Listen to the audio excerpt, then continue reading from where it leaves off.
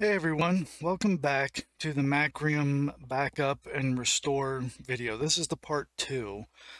I was having a little bit of trouble trying to figure out how I was going to record doing it to my own machine and decided that what I would do instead is hook it up to a virtual machine. And let me show you that virtual machine right there. I know it looks similar, but you can see that it is clearly a virtual machine by the little toolbars and stuff. So what I've already done is I've created 2 hard drives, one little tiny one that's running Windows and one bigger one that's got my backups. What we're going to do is we're going to do a couple things here just to show you. I can't boot to a USB through this, but I have made an ISO image of this software, and I'll show you that right here. So instead of making a USB, which I don't even have one plugged in, I made an ISO image so that way I can boot. It'll look exactly the same. You'll see how to use it. And so now what we're going to do is we're going to do a couple changes. So we'll set this as a new wallpaper after the backup. So this is after backup. The backup doesn't know about this. And I'll go ahead and get rid of those. And you know what? Let's take it a step further. Let's go ahead and add the Windows CD. That's fine. Let's go ahead and restart. That should boot us into the Windows CD. And what we're going to use the Windows CD for is to wipe out the C drive. It's gone, as if we have a brand spanking new drive to throw in there.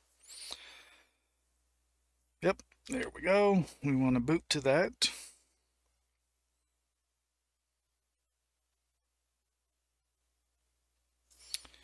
And next, install now. And this is going to show you just how well these backups work. Not only did you see me get rid of those icons and change the background, but now we're going to completely wipe out the drive eventually once I get to here. So I don't want to mess with disk 1 because that's where my backups are. But disk 0, let's get rid of all of that.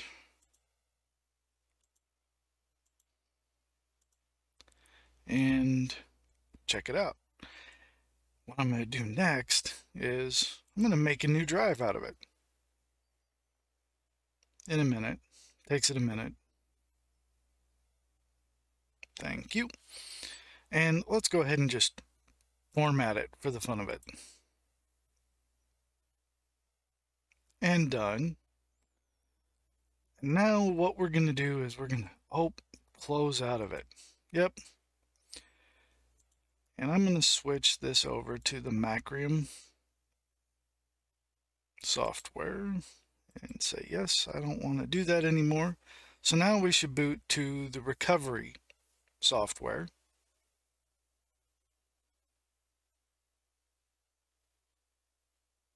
And we did. This is exactly what you would see booting off a USB.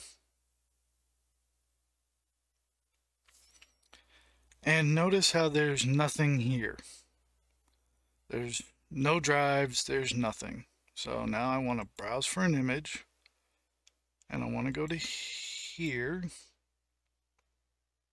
Why is it? Oh well, who cares? No file select. There's my image. That's what it should look like. And I want to restore the image. So it says, all right, well, where's the hard drive that you want to restore it to? This is the hard drive I want to restore it to. See how it says 128 gig, but it doesn't look anything like my image above? The image above is my backup. This thing down below, well, that's the drive I messed up. So let's go ahead and just delete all the existing partitions. Next, finish. And yes, it's a warning that says, are you sure you want to do this? Because you're being crazy.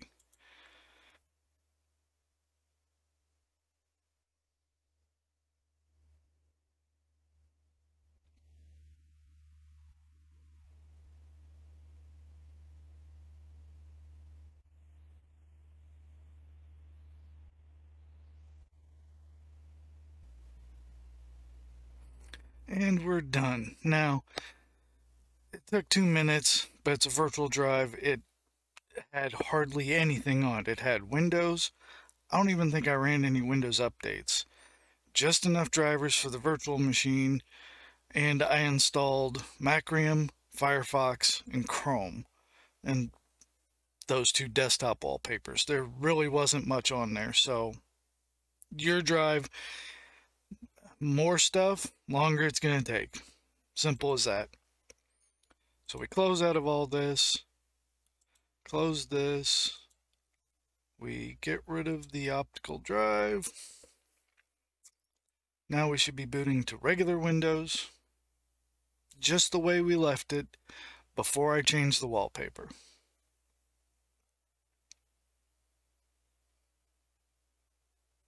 There's my username. And there it is. The icons are back, the wallpaper's back. I'll show you that the other picture is still right there. And we'll go in. There's the hard drive, just as we left it. All rescued from this. And you saw how simple it was. Just pretend that this D drive is an external hard drive. It doesn't have to be the letter D. It could be E, F, G, Z. Just has to be somewhere in the alphabet after C. And you can have differentials on there. Now, another neat thing. So I've got the Macrium software installed. Obviously, you can see the little icon. Let's say, just for giggles, that, oh, those pictures are gone, permanently deleted. You see they're not in the recycle bin, not there. So I can go in here, say you accidentally deleted something. I select C drive, and we'll make it drive letter O, just to make sure it's out of reach. Say OK. Minimize that. Here we are. Users, Friday.